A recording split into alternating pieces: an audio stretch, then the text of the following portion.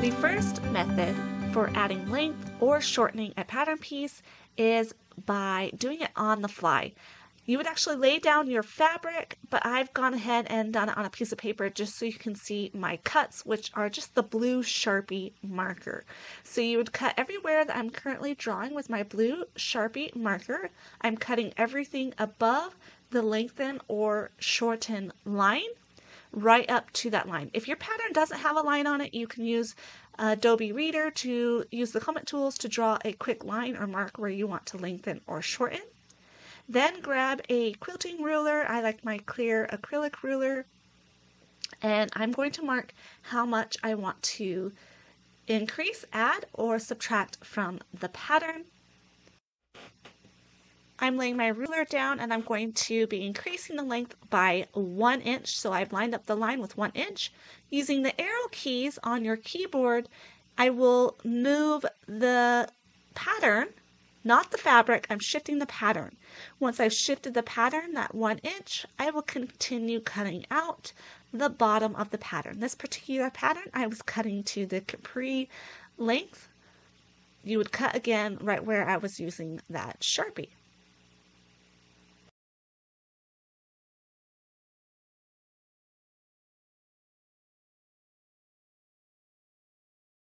I just want to show you how to quickly add or subtract length, so lengthen or shorten a pattern using Affinity Designer. I've pulled up a pattern here, and the pink line, let me zoom in, is my lengthen and shorten line that is marked on the pattern.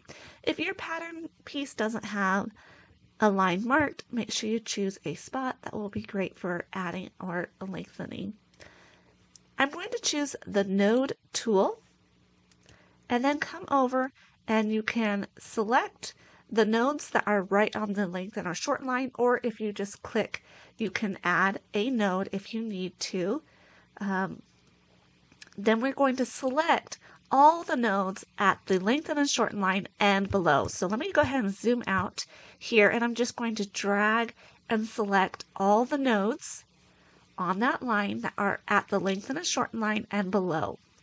Since this pattern is vertically on the y-axis is where I'm going to lengthen or shorten, I'm going to come over to the transform box and I just click right next to that number. I don't want to delete that number. I just want to click right next to it. And then I'm going to do plus if I'm adding length, or minus if we're going to shorten the pattern. So I'm going to do plus. Let's say I need to lengthen it by an extra ½ inch. I'm going to put that in decimal form, which would be 0.5. Click enter, and it shifted the entire pattern down. You can also do that by subtracting, and you can see it went back. That's also how you shorten it. Again, subtract 0.5, ½ inch, and it's shortened that pattern by ½ inch. I'm going to put it back to its original. And that is how you quickly lengthen or shorten a pattern using Affinity Designer.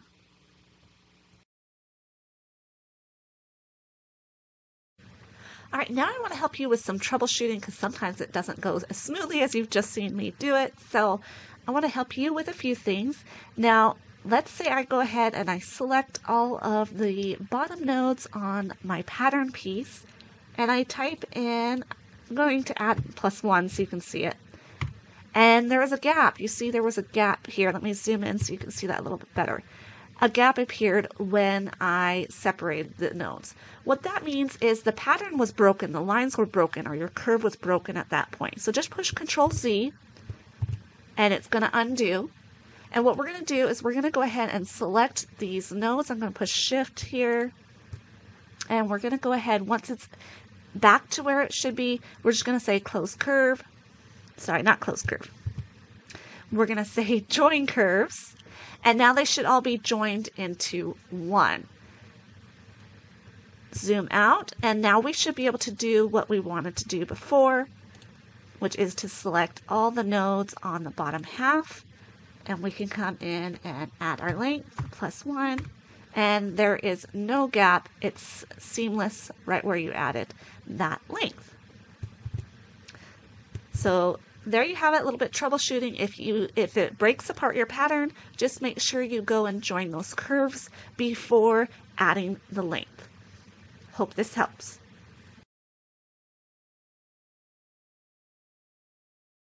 All right, now I want to jump over to another digital program that you can do some digital pattern alterations, and that is in Inkscape. When I use Inkscape, I do use it in conjunction with PDF Stitcher to isolate the size that I will be working on. That way you don't have a lot of other layers that you either need to delete or that are in your way. PDF Stitcher will just clean it up so it's just your size showing. If I come on here, I'm going to go ahead and select the node tool, and in Inkscape it doesn't appear that there are any nodes right on that lengthen and shorten line, so I'm going to zoom in and I'm just going to add a node by double clicking where I want those nodes to be to increase the length. Select all the nodes at the lengthen and shorten line and below. Make sure your units are in your units of measurement that you'll be using. I'm using inches. And I'm going to let's go ahead and add a whole inch length. And you can see it shifted down just like it did in Affinity Designer. You can do the same thing by shortening, by subtracting the amount that you need.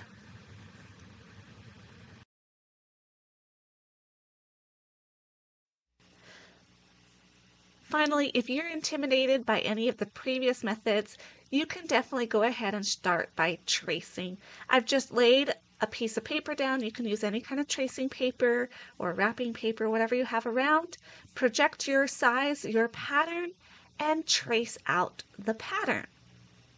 From there, you can treat it like any other paper pattern and do any of the paper pattern alterations that you are used to. For example, when you are lengthening or shortening a paper pattern, you just take out your scissors and cut right along the lengthen and shorten line, spread it apart, the distance that you need, add some tape, and cut it out, and you have your pattern ready to go. If you are more comfortable with that right now, you're not quite ready to do it with digital or on the fly, feel free to do that and then try out some of the other methods when you are a little bit more comfortable. I do stand by the other methods. I know they work just as well as making the alterations with pattern. You can see here I've compared the one I did using the trace and cutout with the one I did on the fly, and they match up perfectly.